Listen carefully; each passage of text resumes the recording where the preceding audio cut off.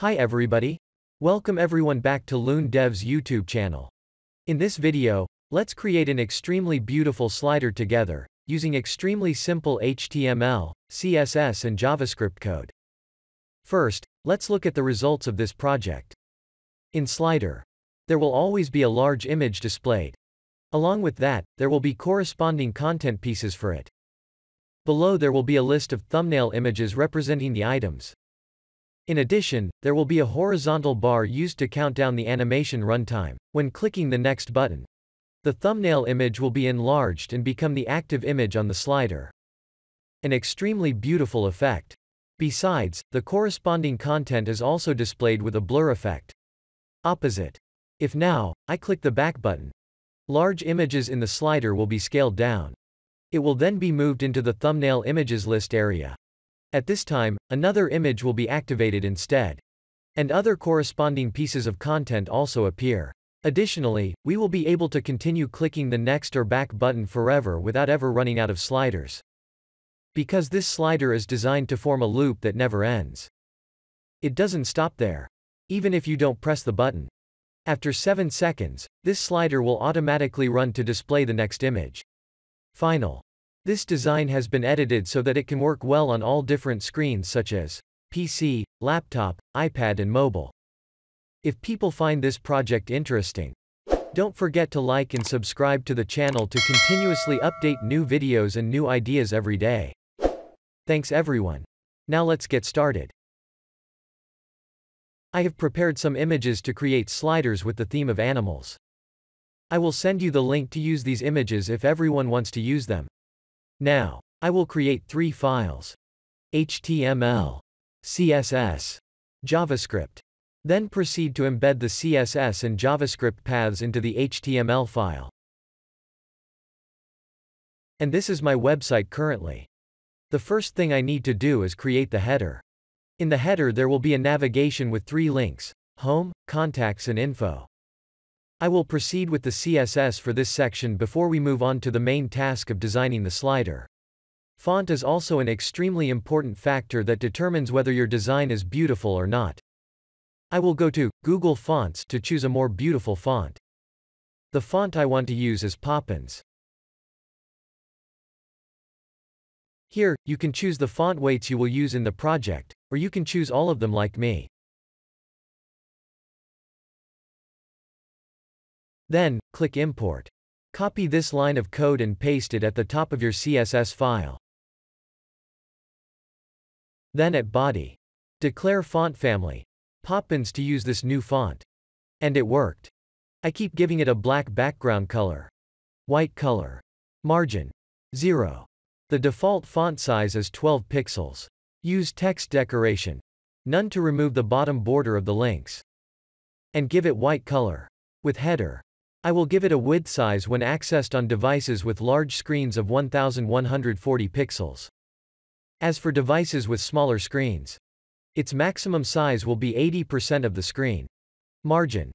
Auto to put the header in the middle. Height. 50 px. Use flex and align item. Center to move the menu to the middle of the row. As for the ingredients in the menu, use margin right to create spacing. And that's all the CSS for the header. Now we will come to the main task of creating a slider. I have a carousel class. It will contain the entire content of the slider. The first component is the slider's list of items. They will be in the class list. For each item, they will include 1 image. One piece of content includes author name, project name, topic, description and buttons. These are just sample content. You can create other content as you like. Then I will create 3 more items similar to this one. For each item there will be different images and content. We will now proceed to write the first lines of CSS for the carousel. With width and height, I will make it equal to the size of the screen. Overflow. Hidden to remove content outside the frame. Now, I want to put this carousel class at the top of the page, but it is currently occupied by the header. So pay attention to this paragraph. Our header has a height of 50 pixels. So in the carousel, I just declare margin top, -50 pixels to move it up. So it's already on top of the page. However, the header has been covered by the carousel so it cannot be seen. So now, in header, use position combined with z-index to make the header overlap the carousel class, with the rule that the element with the larger z-index will be placed on top of the other element. Next are the items inside. I want them to overlap each other, so I will use position, absolute. By default, it will be positioned according to the body. If you want it to align the position according to the carousel class, let's add position to this class. At this time, the items will be separated from the top, left, bottom, and right margins of the carousel class with a value of 0. You can also write more concisely using inset. It will have the same result. The images inside will be the same size as the items themselves. At this time, the images will appear distorted. Use object fix cover to avoid this, with class content inside each item. Use position absolute to move it. I want it to move to a position 20% away from the top of the item. Width on large screens will be 1140 pixels. For smaller screens, the width will be 80%. Use left 50% and translatex -50% to center this element. Add padding right 30% to shrink the element. Note that a class that declares width combined with padding needs to declare box sizing, border box, to not change the size of the width. Color the text white and create a shadow for the text to help the content stand out more. Go to each content inside. First is the author. Highlight the subject, and set the distance between words to be 10 pixels. For title and topic, highlight it boldly. The specified letter size is 5 em. Line spacing is 1.3 em. As for the topic class, I will give it orange to stand out more. Finally, there is a list of buttons. Use display grid to divide columns. I will divide it into 2 equal columns of 130 pixels. The height of each button is 40 pixels. The distance of the 2 buttons is 5 pixels. Margin top L 20 pixels. With each button, I erased the border. Make the background white. The spacing is 3 pixels. Font family Poppins. Font weight 500. But with the second button, I'll give it a transparent background color.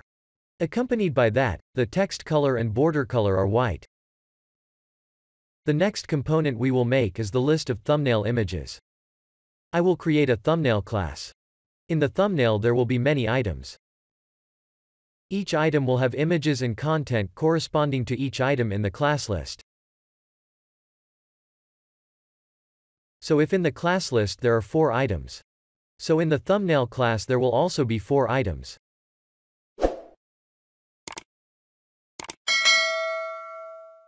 With class thumbnail, I keep using position absolute to move its position. It will be 50 pixels from the bottom of the carousel class. And 50% left. Width max content, so it will scale according to the content inside. Z-index so that it overlaps the items in the class list.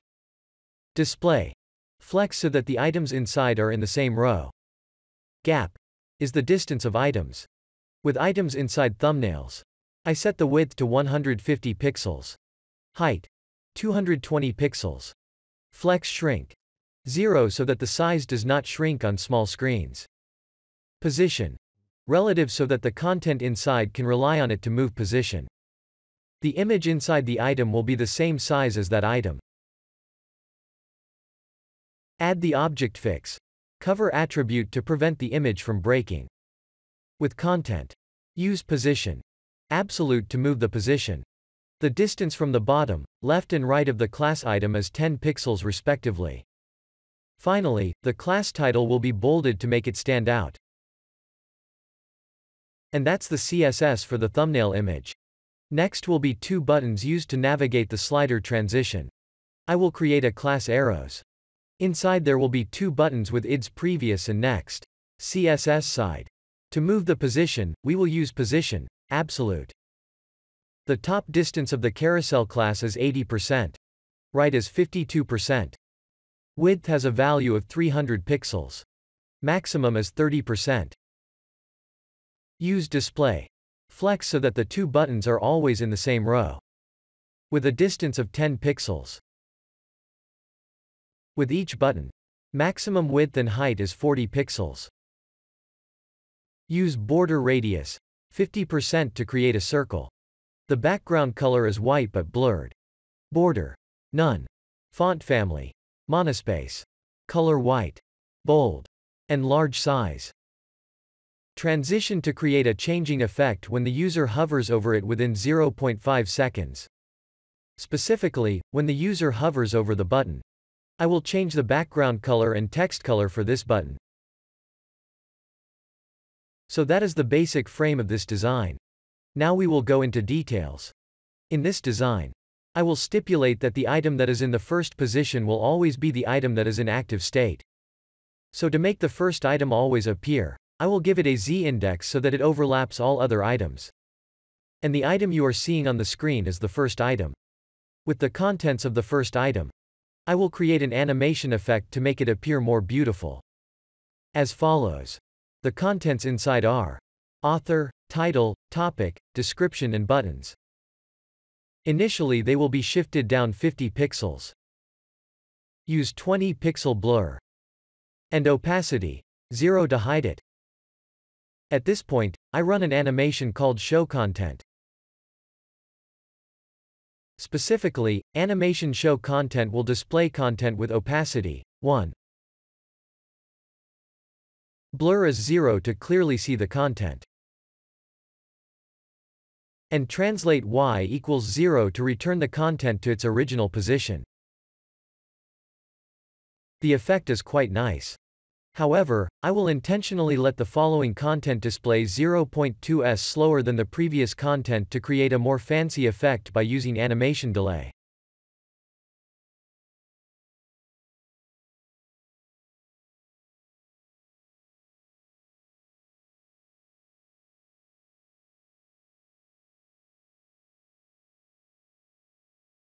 Our two buttons have been hidden for some time.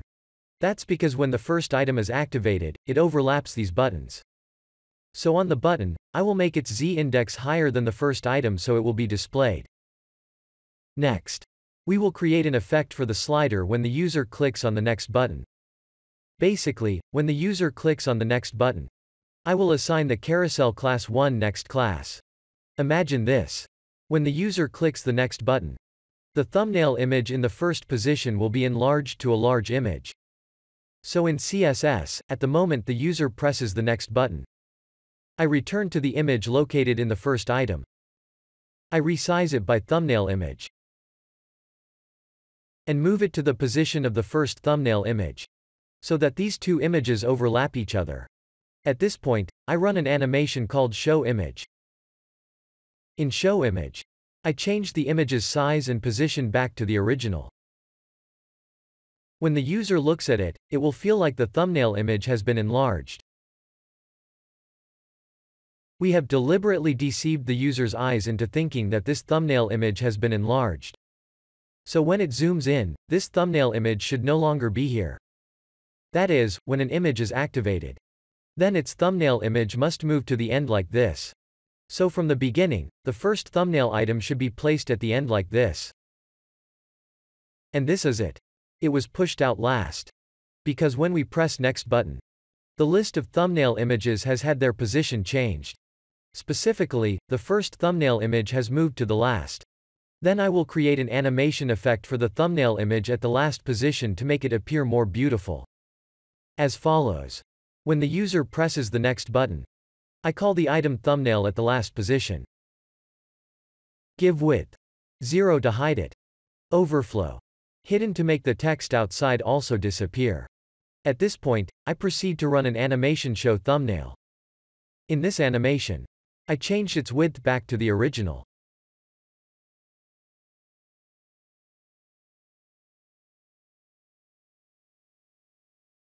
It has not stopped here.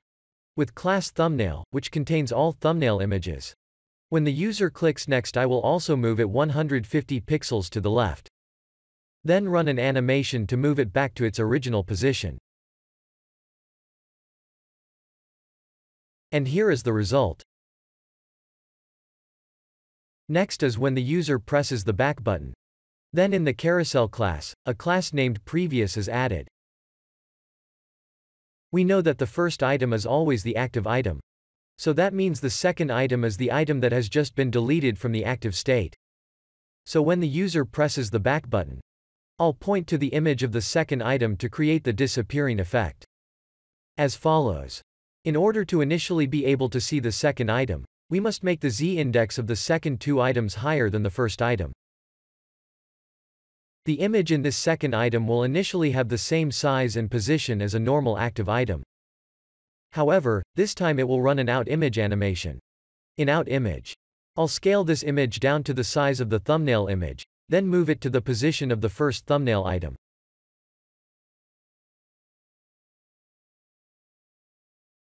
If like when the user clicks the next button, then we will create animation for the final thumbnail. So when the user presses the back button, let's do the opposite.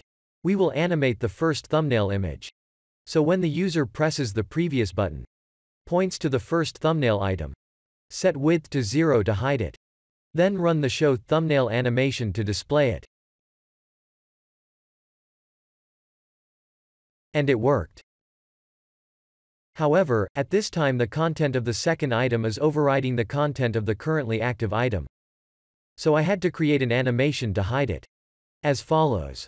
When the user presses the back button, I refer to the content inside the content including author, title, topic, description and buttons.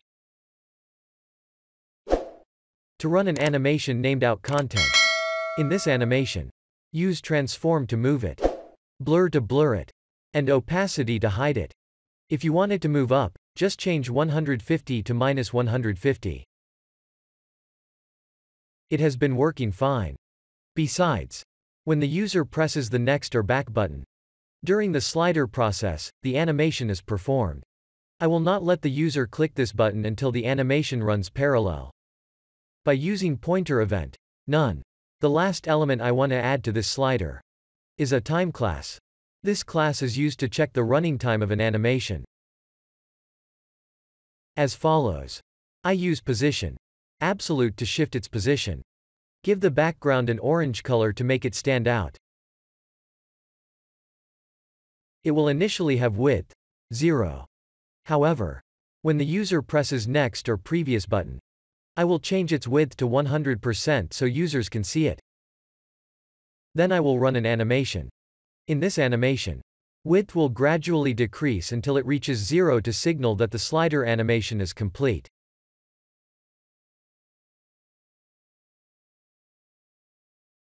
That's all the code for the animation I want. In HTML, I will delete this previous class, because it will only appear here when the user presses the previous button. Before working with JavaScript, try testing it with other screen sizes. What will this slider look like? I find most other screens are fine except mobile. So we will make mobile responsive for it. First is the content. I will remove the original padding right and replace it with 0. Next is the title. I will also shrink the text so that it fits the mobile screen. So that is the responsive process. Now we will go through JavaScript to make this project actually run. First I need to call back HTML elements that I need to work with JavaScript. The first is the next button. Next is the previous button. Class Carousel. Class List, which contains items. And the thumbnail class, which contains a list of thumbnail images. When the user clicks the next button, I will run a function with a variable whose value is next. In function showSlider, first I will get the list of all slider items and list of thumbnail images. Let's review this principle. We default to the item in the first position as the active item, currently the red item.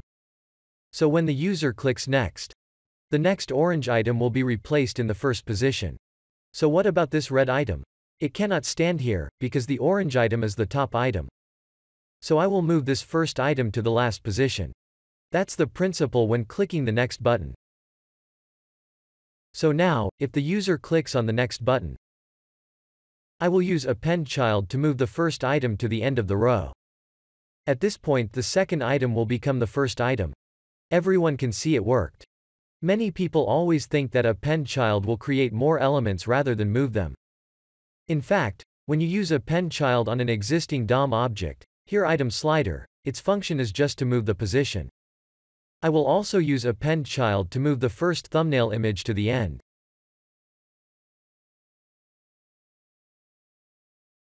Then add the next class to the carousel class to run the corresponding animation.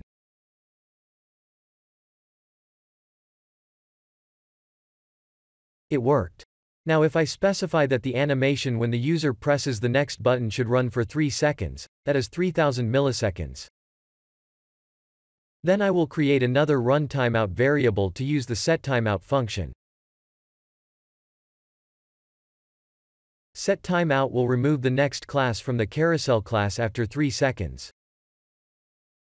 The use of clear timeout is to ensure that each time the show slider function is run, the countdown time will always start from the beginning.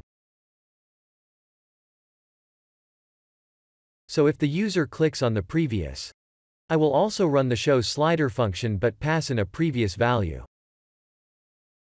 Imagine it like this. Initially I have a slider with the active position being a yellow item. So when the user presses the previous button, the previous item will be moved to the active position. Specifically here will be the red item. Right. But if now, I continue to press the previous button, but in front of the red item there is no other item. So at this point it will take the last item and put it on top. And put it into active state. That is the principle for this previous button. So now, in case the user clicks on the previous button, I will move the last item to the first position using the prepend function, with the variable position last item being the last item position.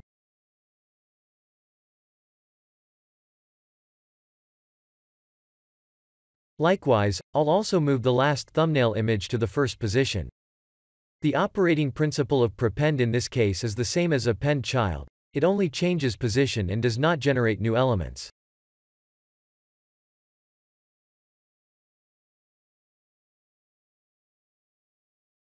Then, I added the previous class to the carousel class so that the system runs the animation for this case.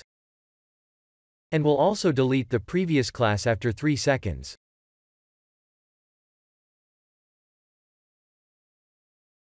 So our previous and next buttons are working fine.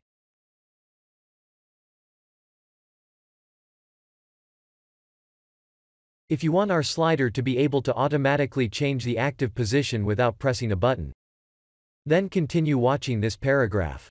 I created a variable timeAuto next to specify the time the slider will run automatically, and an auto-run variable to write content for this action. Use clear timeout to ensure that each time the slider runs, the 7-second count will start again from the beginning. In auto-run variable, I use setTimeout function to specify that the system will automatically click the next button after 7 seconds.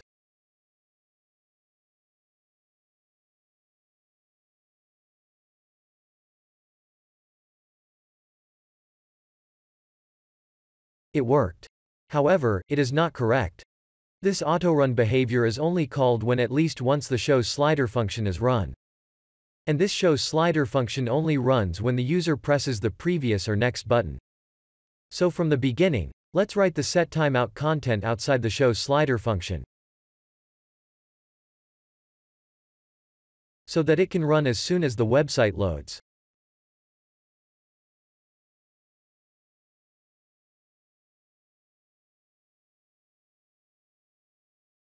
This is the entire content of this project. If anyone has any questions, please leave a comment and I will answer. Don't forget to subscribe to the channel to follow new videos. Thank you very much. See you again in the next video. Bye bye.